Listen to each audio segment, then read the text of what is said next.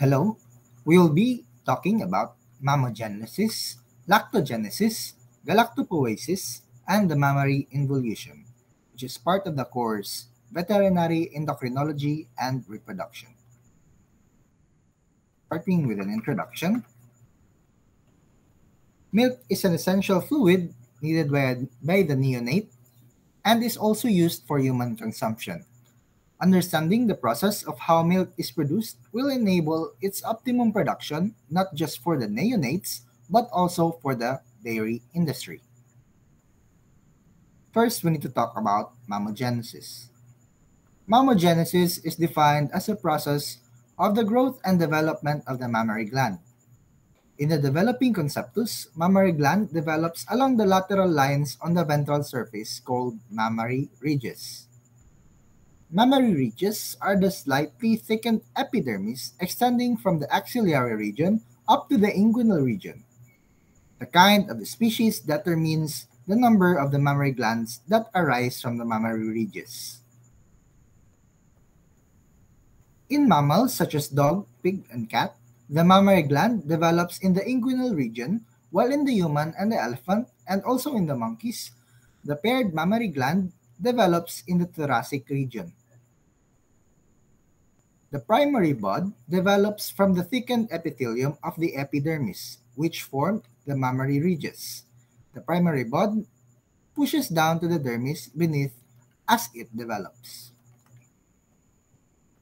As the development continues, bud protrusions form away from the primary bud, which results in secondary mammary buds, which later lengthens and branches out throughout the embryonic development. Lastly, the branch buds form small ducts in the center of each bud in a process called canalization, where afterwards each bud turns into a duct with a lumen. During parturition, the mammary gland contains the lactiferous ducts, opening to a larger duct and then empties into the outer mammary gland. Isometric growth occurs between birth and puberty, which means the development of the mammary gland is at the same rate as other tissues. After puberty, the mammary gland undergoes allometric growth, where it develops faster than the normal growth of the body. During the early estrous cycle, branching of the ducts occur as well as it increases diameter due to the hormone estrogen. After several estrous cycles, the duct and the alveolar framework forms in the mammary gland, which lays the framework for milk synthesis. Prolactin and somatotropin enables the full and rapid growth of the duct system, which surges in the onset of puberty. Second, we need to talk about lactogenesis. Lactogenesis is the process of initiating lactation, where the alveolar cells develop and differentiate into milk-producing cells and tissues. The first stage occurs during pregnancy, where the gland in the udder differentiates into to secrete small amounts of milk components such as the lactose and the casein. After being adequately differentiated to secrete enough milk product, the secretion is controlled and held in check by the circulating progesterone in the blood. The second stage is known as the abundant secretion of milk, which is influenced by the parturition. In some species, this stage starts before parturition, where there is a drop of progesterone levels in the blood.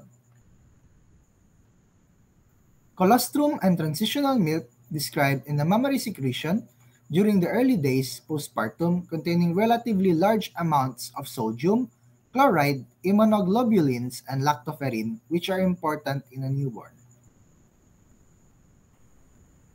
Lastly, we need to talk about the galactopoiesis.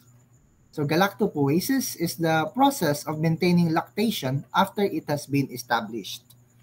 The components involved in this process are the galactopoietic hormones and removal of the milk accumulation. Prolactin is secreted during milk let-out in ruminants and non-ruminants, which also regulates the secretion of milk. The frequent suckling of the young further enhances the secretion of milk. Involution. Involution is the return of the mammary gland to its non-secretory state, both anatomically and physiologically. As the dependence in milk for sole nutrition decreases in the neonate, less suckling of the newborn occurs.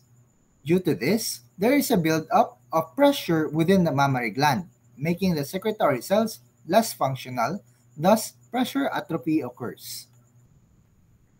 The milk synthesis in the alveolar epithelium declines up to the point of complete cellular atrophy, making it non-functional. Immune cells like lymphocyte and macrophages digest the tissue of the mammary gland. With following gestation, the prolactin, adenocotropic hormones, and the placental hormones will stimulate the alveolar cells again for another gestation, or what we call lactation. So that summarizes the topics for the mammogenesis, lactogenesis, and galactopoiesis. Thank you for listening.